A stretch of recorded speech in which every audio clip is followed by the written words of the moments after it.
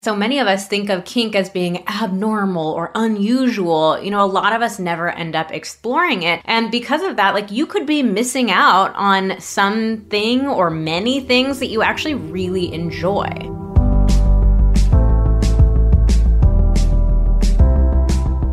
Hello and welcome to the Pillow Talks podcast. We're your hosts, Vanessa and Xander Marin. I'm a sex therapist with over 20 years of experience. And I'm just a regular dude. We share the ups and downs in our relationship while giving you step-by-step techniques for improving yours. Make sure you subscribe for your weekly double date full of totally doable sex tips, practical relationship advice, hilarious and honest stories of what really goes on behind closed bedroom doors, and so much more. It's the sex education you wish you'd had. Today we're coming at you with a unique setup. We're both in head-to-toe leather. Xander's got his puppy mask on, his little cock and ball torture cage on. Oh. I'm flogging him under the table. Whoopsh, whoopsh. And what else? We're in our sex dungeon. We're in our sex dungeon. How could I forget? Yeah, this house that we're renting while we find a place to buy, fortunately came with a sex dungeon, so that was great. And what else? I think that sets the scene. And before we go any further, we just want to say an extra special thank you to Green Chef for sponsoring the podcast. And they have a really great deal for you if you want to try them out. They're the #1 meal kit for eating well. You can go to greenchef.com/pillow130 and use code pillow130 to get $130 off plus free shipping. Today we are talking about kinky sex. And no, we are not in full head-to-toe leather outfits. I think you'd be able to hear them squeaking if we were. Yeah, you might be able to. I mean, I'm sure we could always edit that sound in to make it sound more realistic. However, we definitely don't have a sex dungeon. I don't think a sex dungeon would be particularly well suited for podcast recording. No, it probably would be. It depends. I feel like a sex dungeon, maybe you'd have concrete walls or something, which is not what you want for a recording studio, unless it was padded walls or something. So when your average person hears the word kink, I think these are the kinds of scenes that their minds leap to, right? Oh yeah, we jump to that extreme. Yeah, and just to be clear, that extreme is hot and wonderful and brings a lot of people pleasure, and that's great. This is a shame-free zone over here. But that is not the only way to have kinky sex. So let's first answer the question, what is kink?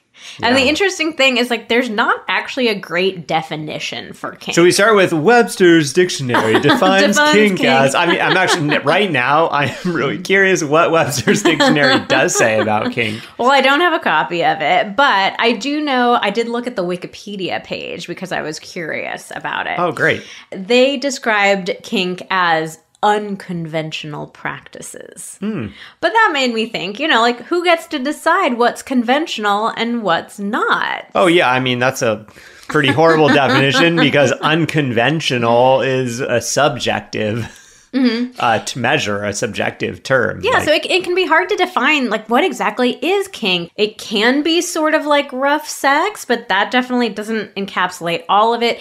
They can include BDSM, but there are lots of kinks that don't include BDSM. Yeah, this whole unconventional practices or untypical behaviors. That's not a useful definition. That describes you and me and the business that we run. It's a kinky business. Yeah, I mean, I think that we practice a lot of unconventional practices when it comes to the type of business that we have, the way that we operate our business. Our lifestyle completely outside of sex is fairly unconventional. So I guess we're just we're living that kinky life, whether we have kinky sex or not. That's another merch idea. Who doesn't want a sweatshirt that says living that kinky life? Sign me up. I want one now. I think the other thing that kink gets defined as is not vanilla. We kind of do it in contrast of kink is the opposite of vanilla. It's sort of like saying well, that's just not white. Okay, but what color is it then? Unfortunately, all these definitions are not real definitions. They're just not something. Not conventional, not vanilla. Great. So then it's like, okay, well then let's define the other thing. And we can't really properly define that either. Yeah. So sorry. Is that the end of the podcast then? Sorry, no definition. Cool. See you next week. Yeah, another great episode. An absolutely killer one. Yeah, I really hope this isn't your first time listening. I really do want to go back through and see how many episodes have we included that line, and probably pretty high. Okay, so today we are going to be talking about what kink really means, why you should consider incorporating some kinky elements into the bedroom, how to explore kink, and some common mistakes to avoid. But first, per usual, we are doing the review of the week. This week, it is a complete surprise because our team has figured out how to hide the review from me until I read it. So I'm going to click on it right now. Here we go. Should I be worried? We'll see. All right. Do yourself a favor and listen now. I recently discovered this podcast when someone recommended it in a comment section on another Instagram account that I follow. Oh my gosh. Hell yeah. Yay, thank you. Love that. Absolutely recommend our podcast all over Instagram. That helps us so much. Being the creepy little stalker that I am. Ooh, kinky. That's the perfect review for this. Yeah, seriously. Okay. I decided to check it out on a whim, and I am so glad I did. Vanessa and Xander are incredible. Just when I think I have a question about something that I think no one else has, they come out with a podcast about it and not only normalize it, but they do so while seamlessly integrating real stories, humor, vulnerability, and empirical evidence. Shout out to Xander because I work in org behavior as well. Smiley sunglasses. Not only has this podcast significantly helped my boyfriend and my sex life and intimacy, he can attest to that too, and he loves listening with me, but I struggle with chronic depression, and although I go to my own therapy already, hearing their raw stories and how they work through difficult emotions has honestly been so helpful and therapeutic in and of itself. I frequently find myself laughing out loud and crying in the same episode. They are true gems. And because I know Xander loves emojis, here is my boyfriend Lord. And my reaction to listening to this podcast. Okay, this is officially the best review we have ever gotten. This emoji game is strong. Yeah, this is the strongest emoji game I have ever seen. We're going to have to put a screenshot of this, I think on the show notes. So there's no way I can verbally do this justice. You're going to have to look for yourself. So you're going to have to go to the show notes and click the link to like our podcast page. You're going to be glad that you did. To me, this appears to be a cool dude with a big dick pointing at his partner who is googly love eyes and saying thank you with their hands together. They've used and maybe like slashes and dashes to create full bodies. It's very impressive. Oh yeah, I mean, including a belly button. Do you see the belly button? Oh yeah, I guess so. Yeah, the guy has a belly button. And that's a big old dick. The person on the right maybe has boobs, maybe no arms. It's hard to tell. I think it's like the shoulders coming in. Oh yeah, sorry, because the hands are like praying or like doing the thank you in the middle. I love it. It's truly spectacular. It is a sight to behold. Thank you so much. We cannot tell you how much we appreciate your reviews. And we do our weekly giveaway every week. So once you write a review in Apple Podcasts, we will enter you every week going forward, and we pick a winner. And if you are the winner, if you're the artiste of this incredible emoji art, then you get to DM us on Instagram at Vanessa Marin Therapy. Send us a question, and we will give you a personalized mini coaching session as our small way of saying thank you for writing the reviews. They do make all the difference in the world, and they just really make us smile. Oh yeah, and I mean the winner of this really just deserves everything that is coming to them, because this is just chef's kiss. All right, so let's get into it. We turned to Instagram and we just wanted to know, do people think that their sex life is kinky or not? So we asked, do you think your sex life, would you describe it as kinky, as not kinky, or you're not sure? 12% said that their sex life is kinky. Only 12%, pretty low there. 79% said not kinky, and 9% said they weren't sure. And you can't really blame them, because those definitions we just read were pretty unclear, pretty subjective. So it'd be easy to be like, well, I don't know what this means, so I don't know if I'm there or not. Yeah, and we also wanted to know, like, were people curious about exploring more kink? Should we even have made this episode in the first place? Fortunately, 53% of people said they were curious about having kinkier sex. And 29% said that they weren't sure, kind of like maybe curious about it, a little hesitant perhaps to say that they were interested, a tiny bit kink curious. And only 18% said that they were not curious at all. So the vast majority of people are at least a little bit curious. So yeah, so most of us aren't really having much kink in our sex lives, but we're either moderately to legitimately curious about doing it. So, I'm excited for this podcast. Let's help you out, figure out what kind of kink you want in your sex life and how to do it. So we also asked people what comes up when they hear the word kinky. Because there was obviously a lot of people who were kind of in that, like, maybe I'm not sure what's going on zone. And like you were saying a second ago, like, of course that makes sense if we don't have this clear definition of, like, what is kink. Yeah, and I mean, I'd also suspect that there are people out there there may be some blockages. Like, a lot of people obviously are interested in trying this, but they're not currently doing it. So, like, what's going on? Something must be going on that is stopping people or making them hesitant, at least. Yeah, so we put this question up and we just said, like, what do you think of when you hear the word kinky? BDSM was by far the most popular answer. Most people reference 50 Shades of Grey, which, you know, we've heard that a million times before. Hey, what does BDSM stand for anyone who's not sure, including myself that is blanking on some of the... Wait. You can do it. Well, okay, I know the B and the SM are, but the D... Okay, what's bondage, something, and sadomasochism. Yeah, domination. Okay, because I was like bondage, like bondage. Like there's a D, but like BD for bondage doesn't make any sense. Yeah.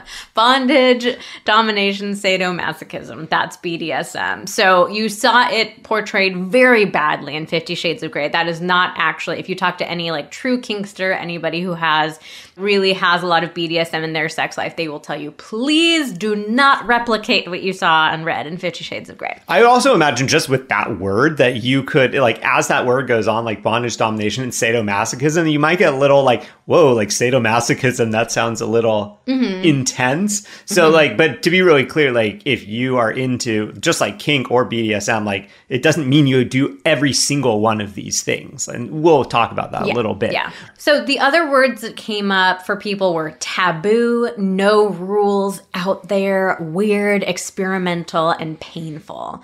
So I think a lot of us have a pretty, extreme and honestly very inaccurate idea of what kink can be. So let's talk a little bit about, why would we want to explore kink? And especially if we have this idea in our heads of like this very extreme kind of thing. We actually want to turn this around on you a little bit and ask, why not explore kink? I think the really cool thing about sex is that there are an endless number of things that you can explore. But, since we think of, so many of us think of kink as being abnormal or unusual, a lot of us never end up exploring it. And because of that, like you could be missing out on something or many things that you actually really enjoy.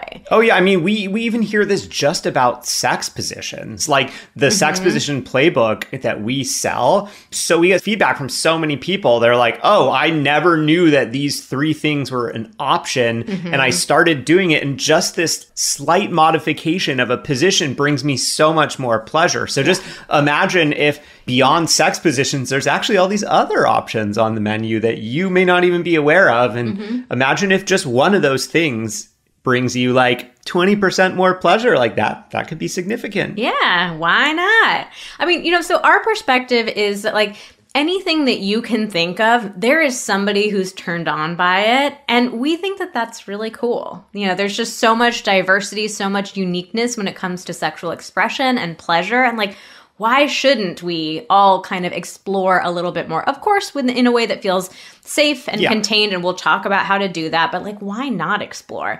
And I think the other thing about kink in particular is that there are so many different levels of kink. So yes, there are very extreme, intense forms of kink, and there are people who are into that and they love it and it's great and it brings them pleasure and satisfaction, and we love that for them.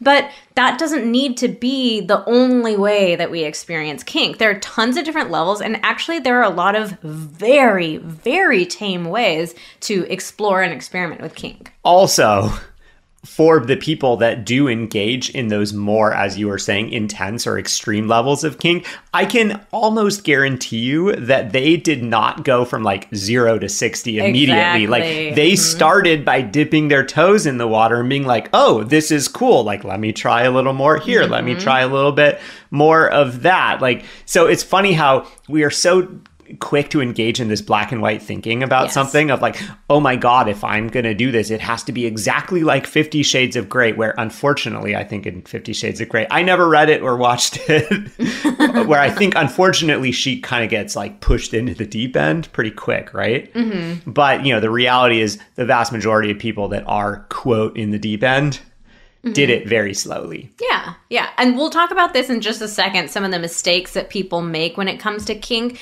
But I think that a lot of people have this idea of people who are really into kinky sex as being completely ruleless and boundaryless and anything goes.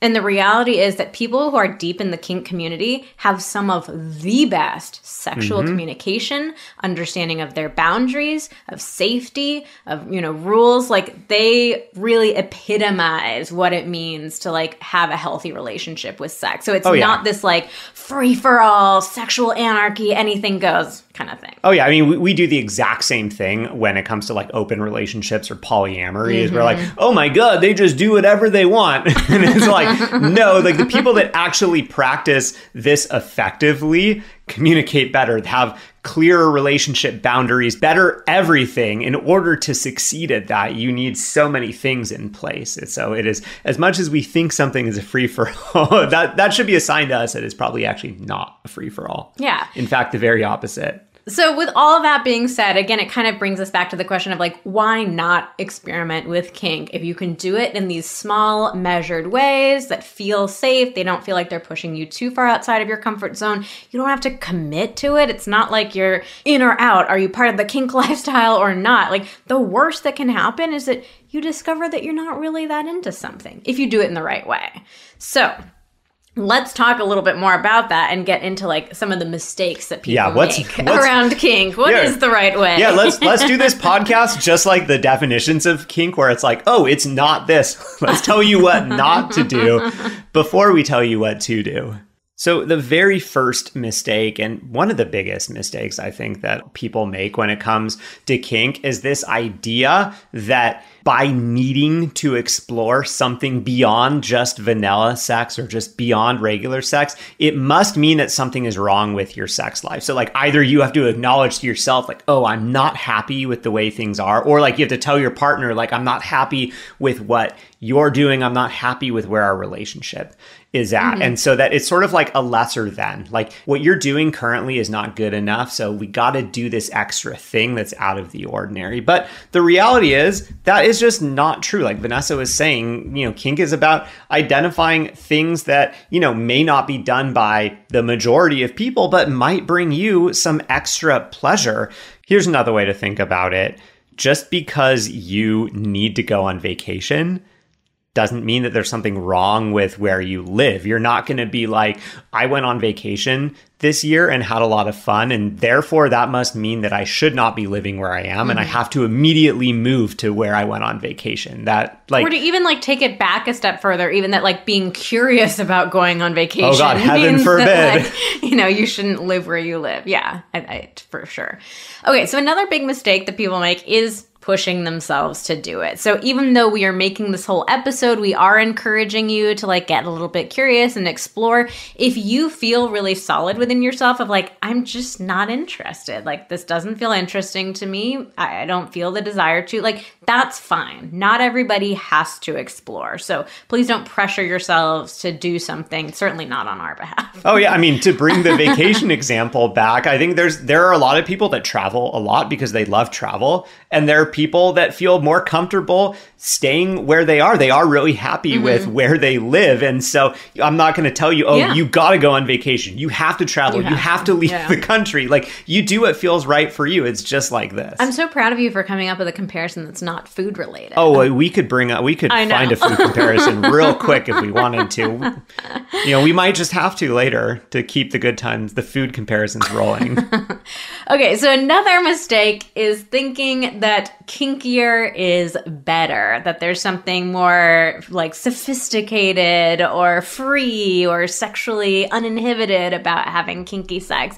And often kinky sex gets compared to vanilla sex, but we just want to say, like, both flavors are delicious. Like, there's nothing wrong with vanilla sex. Vanilla is delicious and wonderful in and of itself. So kinkier is not inherently better in and of itself. We're not going to put any value hierarchy to any sort of sexual behaviors. Oh, yeah. I mean, hey, let's just keep hammering the vacation metaphor or example. Like, this would... Oh, I think it breaks down there. Oh, no. Well, see, Vanessa disagrees, but maybe, you know, when it comes to vacation, it's not like the further mileage-wise that you go on vacation, the better of a vacation it is. Like, you could go 7,000 miles around the world. I thought you were going to say, like, a certain, like, Fiji isn't inherently better than, I don't want to name a place, but I think there are some locations that might be inherently better than others. But, like, okay, so if you go like 7,000 miles versus 500 miles, just because you're going somewhere that's 7,000 miles doesn't mean it's going to be better. Doesn't mean you're going to have a better time. Okay, sure. Like,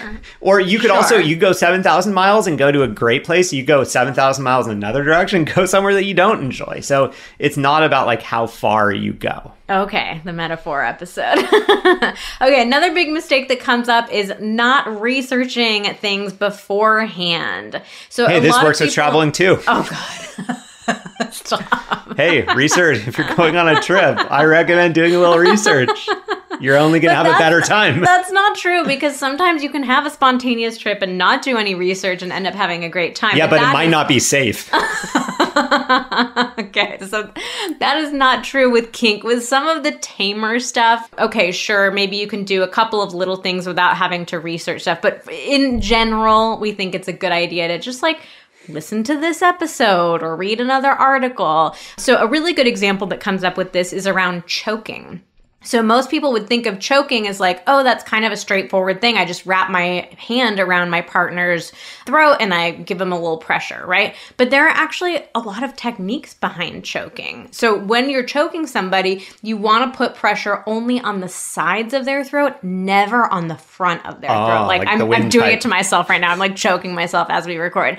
But if you put pressure on the front of your throat, like it causes pain, it cuts off your breathing. Like there are a lot of issues that can come up versus you can actually put a pretty decent amount of pressure on the sides of your neck without causing any sort of pain. So it's something small like that. Like you wouldn't think about the exact location of like how to choke and where should I put my fingers. But, you know, if you just look up an article or read a book, like any experienced kinkster is going to give you these kinds of tips. So that's why we're saying do a little bit of research beforehand. Don't just jump into.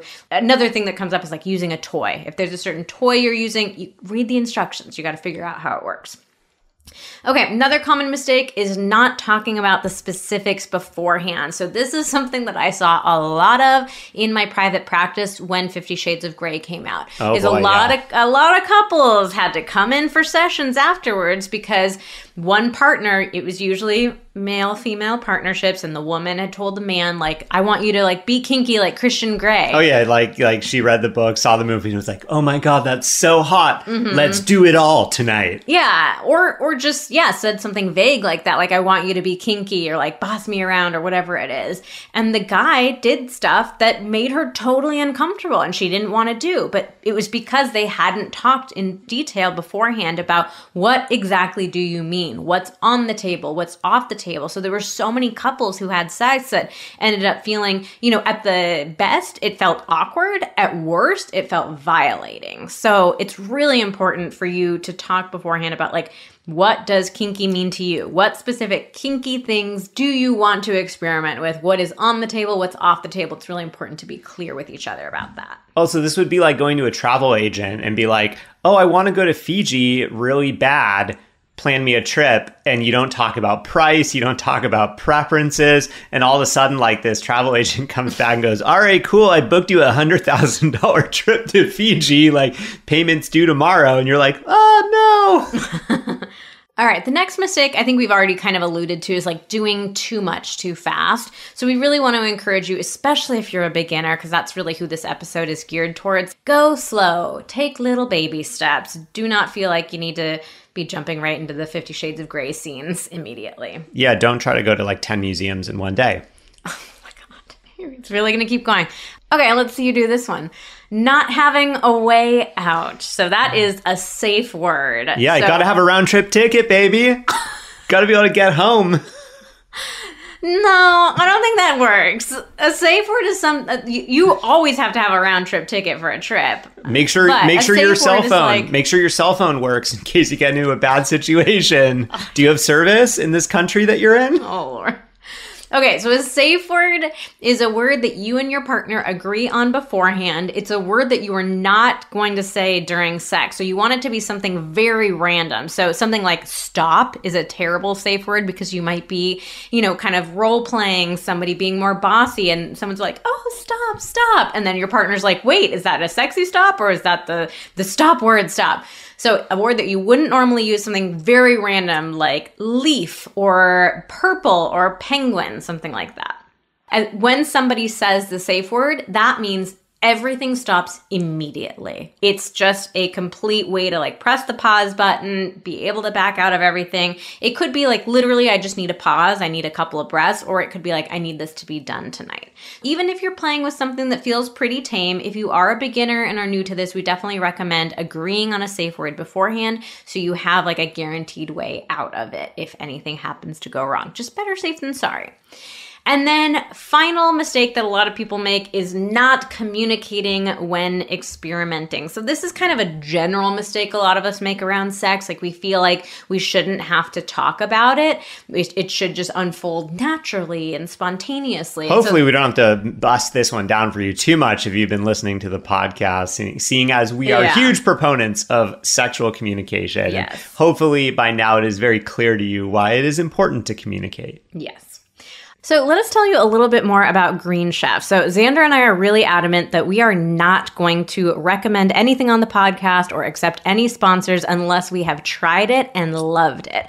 So we ordered a week worth of meals from Green Chef and we actually messed up. And we ordered them the wrong... You did. I won't drag you too much, but Xander messed up the date. I ordered them the wrong date, and it was a date that we were spending a weekend away with some of our coworkers. So instead of cooking at home for just Vanessa and me, we actually made a whole little tasting menu for our team. Yeah, so we brought them on the road with us and we cooked all of the meals. We all tried all of them and we had a pretty wide variety of eaters there. Like Xander and I are definitely big foodies. We had some people who describe themselves as picky eaters, but everybody loved every meal. And we had a wide variety of things. We had these like beef sliders with feta. There was a pork with a truffle sauce and a really good chicken with cashews and veggies. I think that one was the overall winner. But everybody loved the food. So we were really excited to be able to recommend them to you. And they've put together a really great offer for our Pillow Talks listeners. So you can go to greenchef.com/pillow130 and use the code pillow130 to get $130 off. They offer tons of different recipes every week, so you got plenty to choose from. You're never going to get bored. You're going to be able to please all the various potentially picky members of your family with their options. And also, I can speak from my experience as the main chef in our household. It was super easy to prep everything. Some of the things were pre-prepped. Some of the things were just a quick chop. It was very quick and very easy and super tasty. Yeah, so Green Chef is the #1 meal kit for eating well, and you can go to greenchef.com/pillow130. Make sure to use the code pillow130 to get $130 off plus free shipping. All right, so let's get into it and let's talk about some specific kinky things to do in the bedroom together, some ways to experiment with bringing a little bit more kink in. It's not full on 50 Shades of Grey just yet. Yeah, nothing should be full on 50 Shades of Grey. Even when you become more experienced, it's just not a good role model. But we wanted to give you specific ideas. And again, these are geared more towards the beginner. Somebody who's really describing themselves as like, I've got a pretty vanilla sex life. I've never tried any of this. Like, what are some baby steps that I can take to experiment with kink and see if it's something I like and want to do more of? A great starting place is spanking. Best place for spanking tends to be the butt cheeks, because they tend to have a good amount of fat in them, a little bit of jiggle, and they don't hurt too much to spank. So you want to avoid spanking like bony places or places where your skin is pretty thin. Oh, kind of like my butt. I wasn't going to drag you in this episode, but... I have a bony butt. And I don't think that's ever going to change in this lifetime. So, Xander doesn't really I'm going to own it. You don't really have cheeks. I'm going to own it. But I don't think you would enjoy me spanking you anyways. So, it's okay. It works out in the end. But you can explore with the butt cheeks if you've got a little cheek behind there. So you can have your partner lightly spank you during sex. This can be fun in more animalistic positions like doggy style. And if you're feeling at all nervous about like, I don't know how much pressure to use, how hard can I spank, like try it outside of sex and try it when you have clothes on first. A lot of times people are surprised by how much force they can use when they're doing a little bit of spanking. So it can be fun to like experiment with it outside of the bedroom first, get a sense of the pressure that you like, and then you can bring it into the bedroom. Yeah, I mean, having had you never spank me during sex or ever, I think, I would imagine. I spank you like as a joke. Yeah. Like for fun. Yeah, but not hard. Only when I'm a bad boy. But no, what I'm trying to say is that, I think if you're in the middle of sex, I would imagine that your pain tolerance is probably a bit higher because, you got those feel good chemicals rushing through you. You're not really attuned to like pain necessarily. You're focused more on the pleasure. Another one is hair pulling. This is, I think, very similar to spanking and kind of like a good intro to kink. Yeah, a lot of people with longer hair like having their hair pulled. So we'll give a quick little technique tip for hair pulling. I keep like enacting them all to myself. I don't know what it is about me, but like I have to do it in order to explain it to people. All right, well, do it, babe. Okay, so what you want to do for when you're pulling the hair is wrap the person's hair up in a ponytail, and you can give the whole ponytail a tug. When you try to pull like small bits of the hair, that can be super painful. Well, yeah, have you ever tried to pull a gray hair out or something? It hurts. Yeah, so you want to get all the hair wrapped up together, and you can just like wrap your whole wrist around that and give it a gentle tug. Yeah, the more you grab, there's less force on each hair follicle. Yeah. So it's more of just a general pulling rather than oh my God, my hair might actually literally get pulled out. Another way to do it that I might recommend is if you're really starting out is like just run your fingers through your partner's hair if the partner has longer hair. Run your fingers through their hair because that in and of itself is going to feel good. And then as you're running your fingers through your hair, you can kind of grab bigger chunks of hair and give a small tug while you're running your fingers through. That can be a good way to just start out of like, oh, what does it feel like to apply a little bit of pressure when you're doing something that already is feeling kind of good? Yeah, if you're going to do that, I would say exert the pressure at the scalp. So you kind of want to put your fingers in up through their hair and then curl your fingers into like a fist. So you're pulling on the hair, but it's very close to the scalp, so you're not like actually tugging it out of the scalp. So this is another one where you can experiment. Wow, I just came up with a new word. I was going for explore and experiment. Experiment. I love it, actually. Experiment. So you may want to try this one out outside of the bedroom first so you get a sense of, again, how much pressure can you use and what is your particular partner like? Some people like more pressure, some people like less. All right, another way to experiment with kink is through dirty talk. So you don't have to change any of your actual behaviors in the bedroom. You could literally just start incorporating dirty talk about, it could be about doing different things, or it could be using words you don't normally use, calling each other names you don't normally do. But again, like not having to do anything different physically, but still have sex feel very kinky. So this is a great thing for beginners and total newbies, people who are feeling nervous about trying different activities. Like dirty talk can be such a great starting point. Yeah, I mean, you can talk about the thing that you are interested in trying, and that can be a great way to just kind of do like a dress rehearsal, so to speak, without actually having to do the thing, and just like, oh, how does it feel to talk through it? If that's still feeling exciting, that's a good indication that it's worth a try in real life. But if you're finding it like, oh, once I actually start saying this out loud, it doesn't really sound so hot anymore, that might be an indication of, oh, okay, then maybe I don't want to do that. Yeah. And we do have a really amazing dirty talk guide if this is something that you want to explore, or you feel like I'm just not very good at talking dirty. It has hundreds of examples. It has really fun worksheets for exploring the words that you guys like to use in the bedroom, the words that turn you on. So we will link to that in our show notes.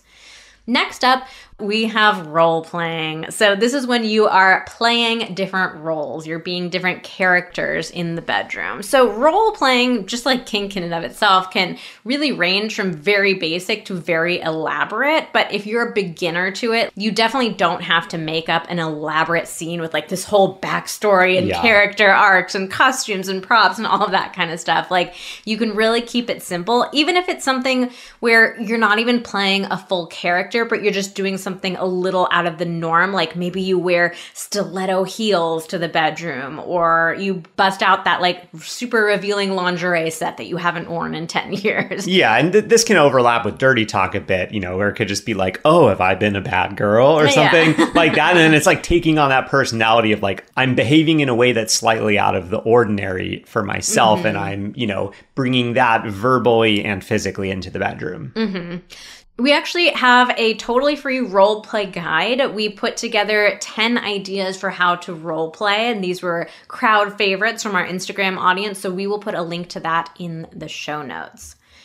All right, and our final two ideas both involve the use of some props, but these can, again, be like nice beginner steps. And these can be very cheap and easy props. They do not need to be expensive. Probably shouldn't be overly expensive. Okay, so the first one is blindfolding each other. So blindfolding can be really fun because not being able to see just naturally heightens your other senses. Yeah, you might be surprised. If you've never done this, you'll be surprised at what it is like all of a sudden, not being able to see, not knowing what is coming. It really can heighten the sensation. Yeah, it's just this kind of anticipation of what's coming next, this deprivation of not having your sight available to you. And even for something like as tame as kissing, it can feel really, really sexy. So if you want to go super low budge and you don't want to have to buy a prop, you can just close your eyes. You can. It doesn't quite give you the same effect of knowing that you actually can't see, even if you wanted to. Yeah, I would recommend not doing that, I think, because I think that there's an element to the blindfolding where it's like you do open your eyes under the blindfold and you're like, oh shit, I can't see. Like, I want to know what's coming, but I can't. So you don't even have to buy anything special for this. You could use like a sleep mask if you have one. If you have a scarf, like you can use that to tie around your head. Get creative with it. That could be part of the fun. But just the simple act of like having this blindfold over your face can make sex feel so much more intense. And you can kind of play around with like the power dynamic element of it too. Like the person who's not blindfolded can really play with the person who is being blindfolded. Yeah, this is a great one for some solid pre-communication, just talking about what types of activities are on and off the table while you are blindfolded. Absolutely. And maybe set a plan for when you remove the blindfold. Like, are we going to go the whole time with the blindfold on? Are we going to just kind of going to be during foreplay? And then once we start intercourse or something like that, we'll remove the blindfold just so that you know what's going to happen. Yeah. Unless you want to be fully, literally in the dark about what's going to happen. Wow, cheesy. How do you tie that one back to travel metaphor? But we're not talking about what not to do anymore. We're talking about what to do. This would be like the surprise vacation where like I book a trip, you don't know where we're going, and you show up at the airport and you're like, oh my God, where are we going? What's it going to be? I loved that. And there you go. Kind of like blindfolding. All right. And finally, we have using restraints. So this is where you're putting something around your wrists or your ankles and like one person is being physically restrained from moving. So if you do want to buy something, we recommend You can buy like Velcro cuffs. So the fabric itself is really soft. It's not like a handcuff. Don't buy handcuffs. Yeah, I was going to please. say, don't. I feel like a lot of people do that, especially because they'll often have really cheap handcuffs in those really kind of dumb, like bachelorette party kits or like whatever. The little pink feather covered ones. Yeah, don't buy those. But like actual police handcuffs are not meant to be comfortable. In fact, they are meant to hurt you. Yes. So instead, you can find these ones that are like a soft fabric and they have Velcro on them. So they're also easy to take off. If anything happens to go wrong and you really want to get out in that moment, you can take them off yourself versus like some heavy duty handcuffs where like there's a key and who knows where it is. Oh my God, the dog ate it. But go for gentle ones.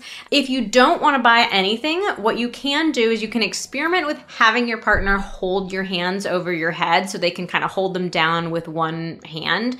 It's kind of similar to the like just closing your eyes instead of having a blindfold. Like you're not going to feel super restrained, and it does depend on your partner's strength and the position that they're in. Oh, yeah, it limits the activities that your partner can perform on you because they have to be in a certain position to hold your hands there. Well, if you want to really do the closing your eyes things, you'll be like, well, you could just put your hands under your back and keep them there. But I think that would kind of cheapen the experience a bit. It's not going to feel quite as sexy.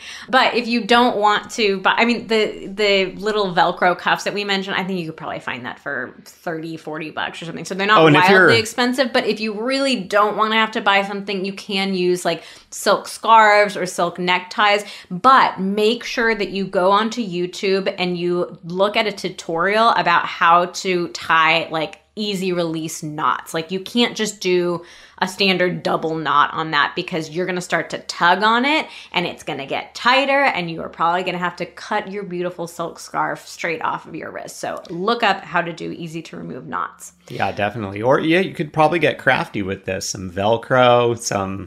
Sure, if we got some DIYers out there, find yourself some little fabric strips, put some hot glue guns, some Velcro onto them. Yeah, great sexy DIY opportunity. Very Instagrammable. Hey, you know what? This should be like our big call to action from this episode. Hey, DIY some restraints. Post it on Instagram. Tag us, please. Oh my God. With like rhinestones on them, some little puff paint. Yeah, bling it out. Oh my God, I love it. Okay, so you can tie the other end of this restraint to like your bed frame. If you have one of those like slatted bed frames or like a metal bed frame, you can do it to that. If you do want to invest in some sort of like actual restraints, you can get an under the bed kit where it goes under your mattress because not everybody has a bed frame that they can attach something to. So the under the bed kits can work really well, or DIY it yourself. Just make some extra long strips that can fit under the bed and come up around it. I feel like we're going to get at least one person that is inspired, and I'm looking forward to seeing the results. We'll send you something special if you do. Yeah. There'll be a special prize for this podcast episode. But the reason that restraints can be really sexy is like just having your movements restricted, not being able to move your hands or move your feet. Like it can be very hot. It can feel very kinky. And you could combine this with the blindfolding as well, because then it's like taking away more senses. I guess you're being restrained isn't necessarily taking away a sense because you can still feel things touching you, but it's like taking away your ability to your agency, so to speak. Like you can't really do anything, you can't move. Yeah. So I would recommend exploring one or the other first with like blindfolds or restraints, but they can be combined later. And then with restraints, I would also recommend just doing your hands first. And then if you like that, you can do hands and feet at the same time, but generally hands are like a good starting place. All right, so let's say you experimented with a little kink, you tried a few things out. So let's talk about aftercare. So aftercare is absolutely crucial for truly kinky sex. And I think this is yet another thing that true kinksters like do so well. I think most people who would describe themselves as like only ever having vanilla sex have never even heard the word aftercare. but it can be a truly incredible addition to any person's sex life. So aftercare is basically the things that we do after having sex to ensure that we're feeling safe and connected and just good about the experience that happened. It can also be like a really emotional intimacy building activity too. So for those of you, if you're not even doing kink, you could even take some of these aftercare ideas, especially like to the guys out there. If you're like, oh, she keeps saying she wants more emotional intimacy and I don't know what that means. Here is a very concrete, actionable way to start building some of that without really having to do anything that feels that out of the ordinary for you. So kinky sex can be physically or emotionally draining. And so aftercare just kind of ensures that your emotional and physical needs are met by each other. And a lot of people who have kink as a pretty prominent part of their sex life have elaborate rituals or routines around aftercare. So we're going to give you some examples of things that you can do. This list may be a little bit of an overkill for somebody who's, just dipping their toes into kink. But like we were saying, in general, we think the idea of aftercare is a really great thing that anybody can incorporate into their sex life. Yeah, just think about which of these sound good to you, might feel good to you, and whether you're engaging in kink or not, think about, do you want to incorporate any of these into your sex life? Okay, so on a purely physical front, aftercare could literally be gently removing blindfolds or restraints, getting you out of whatever contorted position that you were in. So there might be literal physical things to kind of bring the scene to a close. But it could be getting something to eat or drink, even just having a little bit of water, but post-sex snack sounds great. It could be getting something warm and cozy to snuggle up in, soft kisses or caresses, maybe even a gentle massage, or a bath or shower. Those things can all just physically kind of help bring you back down to earth and feel safe and connected again. And then on an emotional level, you and your partner can discuss how you both felt during that, little experiment with kink that you did together. It may also help to remind yourselves that nothing about kink is weird or abnormal. Sometimes people go out of their comfort zones and try something different, and then they enjoy it, but afterwards there's kind of a rush of shame that can come in, oh my God, I can't believe I did that and I liked it, so it might help to just have that reminder to each other of that was great that we allowed ourselves to experiment and explore and, all that kind of stuff. Yeah. So, if you are doing something kinky to your partner, this could be a great thing to keep in mind afterwards that while your partner may have really enjoyed it, they might have some feelings that come up where they're feeling a little judgmental towards themselves or a little ashamed. So very immediately, it could be super helpful for you to be hey, that was super hot. I really enjoyed seeing you enjoying that. I, would love to do that with you again. Those kinds of things that can help put them at some ease that, oh yeah, there's nothing abnormal about what we just did, nothing wrong with what we just did. And my partner who did it to me enjoyed doing it. Yeah. And you may also even want to revisit this a couple of days later. Let's say you tried something that really was out of your comfort zone. It felt like a pretty big step for you. So it can be nice to discuss things right after you've just had them, but also to give yourself a few days to kind of process it, think it through, see if any other reactions come up, and then have a conversation later and just say hey, let's talk about that. Do we want to do that again? Do we want to make any sort of adjustments to it? That kind of stuff. But aftercare can be such a great way to connect with each other and continue these experiments with kink. Oh, yeah. All right. Let's do a couple listener questions. Okay. All right. So first question is, what if my partner prefers kink, but I'm not always okay with it or don't know if I'm okay with it? Okay, first of all, I want to normalize that in most relationships, you're going to have different levels of interest in kink. You're just different people. It's totally normal. So I think a lot of people can get themselves a little bit worked up about that. I'm vanilla and my partner's kink. What do we do? That's the case for so many couples, right? So I guess what my attention gets drawn to next is the I'm not always okay with it or don't know if I'm okay with it. So you absolutely get to have your own boundaries around sex. If there's something that feels yeah, I'm not okay with that, it's out of my comfort zone, it's against my boundaries, that is your prerogative and you get to share that with your partner. And your partner needs to respect that. And so your partner may have their own feelings around that. I'm really bummed that my partner doesn't want to explore this with me. They're allowed to have those feelings, but obviously not pressure you to change your mind about it. Yeah. And on the flip side, I think if you are not not feeling okay with something, I think it's equally important to not shame your partner for the thing that they want, or make them feel like, oh, you shouldn't want that. You should be okay with just the sex that we've been having, or just vanilla sex, because that's equally problematic. Yeah. The second part of it was if I don't know if I'm okay with it. So there are a bunch of things that you could do here. Like, one is to get a better sense of your own feelings that are coming up. If you're not sure how you're feeling, like, take a little bit of time to feel into, like, what are the reactions I'm having? Where are they coming from? What do I want to do about this?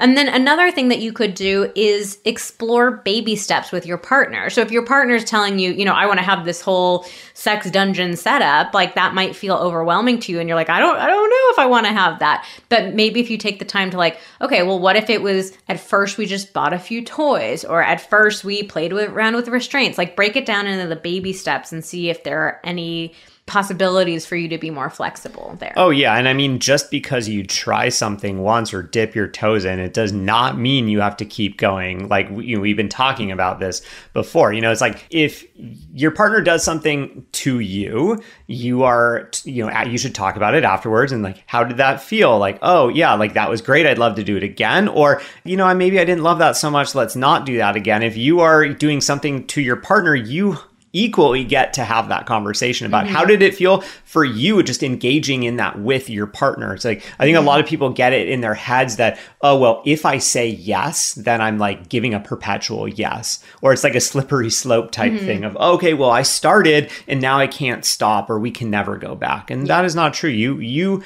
both of you get agency and get a say and get desires and preferences and boundaries. All right, next question is, how do I not feel shame around my kink? Okay, so let's just first start off by saying that there is nothing shameful about any of your sexual interests or desires. Like, Xander and I have said this before, that our belief is that as long as it's between enthusiastically consenting adults, anything and everything goes. So please don't judge yourself for, the curiosities that you happen to have. But that being said, like, we did talk a lot about all these misconceptions that people have about kink, and that we're defining it as like these unusual or abnormal activities. So it makes perfect sense to feel shame, because there is like a kind of global shame that gets put onto kinky activities. Or there's just this general desire of, oh, I wish I was more normal. Or I just wish that I was like other people. Yeah. And then, of course, I'll say, if there's some like big feelings coming up around you, a deep story around it, like, of course, therapy can be beneficial in helping you kind of unpack those feelings, because shame's a tricky one. Like, it's easy for us to sit here and say, like, don't be ashamed. It's normal and common and it's okay. But the likelihood that us just saying that one sentence is really going to penetrate you and just completely obliterate the shame, like, it's pretty unlikely. So, for a lot of us, like, we need to do therapy and to have this like safe place to process our thoughts and experiences in order to dissolve that shame. All right, final question. I feel like this is an experience a lot of people can relate with. Early in my relationship, I suggested toys. It was a no. 7 years later, and I'm too scared to ask again. Okay, so first let's give this person some acknowledgement and applause for being brave and making a suggestion of their partner.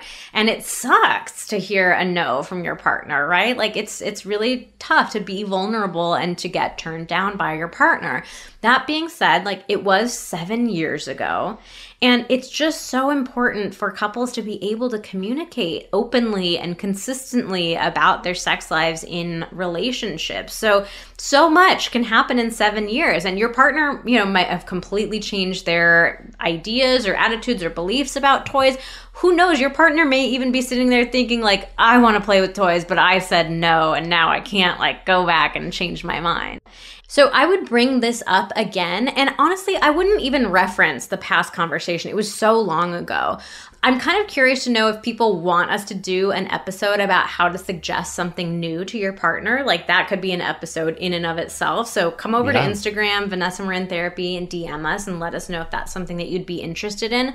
But I would just suggest it it again. And what I would do, we'll give you like a little quick sneak peek at this potential new episode. What I would do is just tell your partner why it's something that you want to explore with them. So sometimes we get so nervous about suggesting something that we say it in these kind of weird and awkward ways, but instead you want to focus on like, why does it feel sexy to you? Why is your partner the one that you want to do it with? What benefit do you think it would have?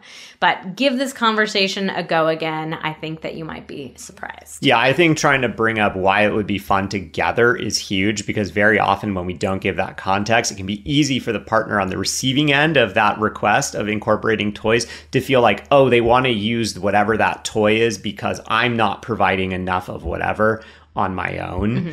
And so yeah, in that other context of, hey, this would be so fun for us to do together, then it's like, oh, this is something we're doing together. It's not like I need to bring a third thing in between us because you're not enough.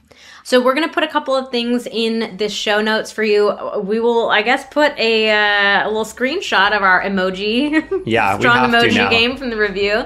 We'll put our Dirty Talk guide and our top 10 ideas for who to roleplay. Well, that's all for today's episode of Pillow Talks. Thank you so much for listening. Join us again next week when we answer all your questions about us in a special Ask Us Anything episode.